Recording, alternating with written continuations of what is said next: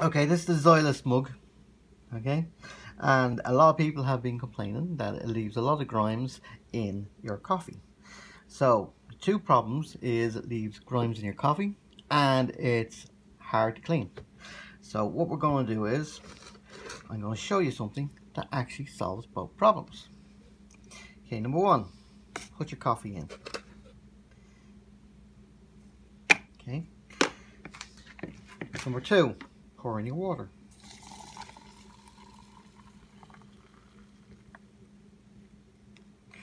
Once the water is in,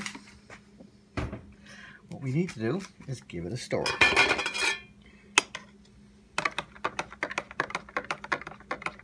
Okay, we're giving it a stir, and then what we need to do is put the lid on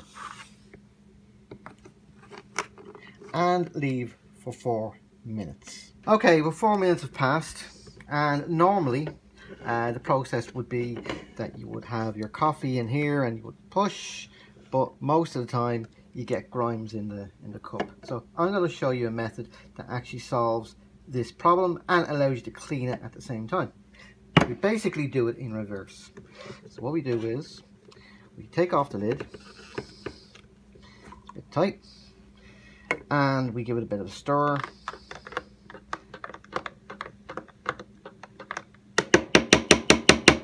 Once we've done that, here is the trick.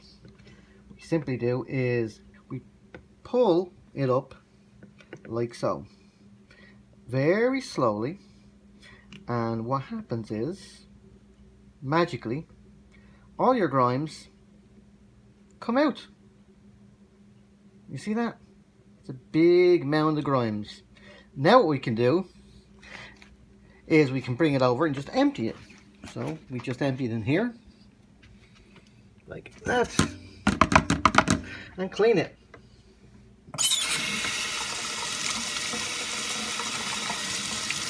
Now 99.999% of your grimes have come out of your coffee. Now we can go back to our coffee. Now there is a bit of grime about the side. What we can simply do is we can simply just wipe it away like so.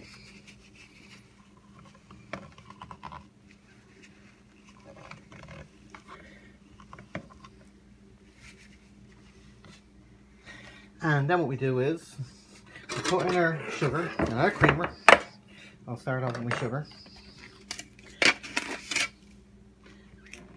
Here's my sugar. And here's my creamer.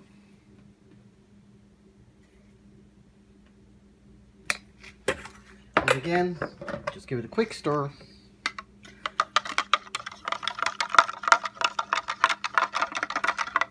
And now for the magic. We get our plunger, which is clean, and we very slowly push it in, like so. And look at that. Practically no grimes at all. And if you do get some grimes in there, well, you can simply lift it back out. Captures the grimes. Come over here. Wash it out, and do it again. Now you got yourself a perfect cup of coffee. Simple.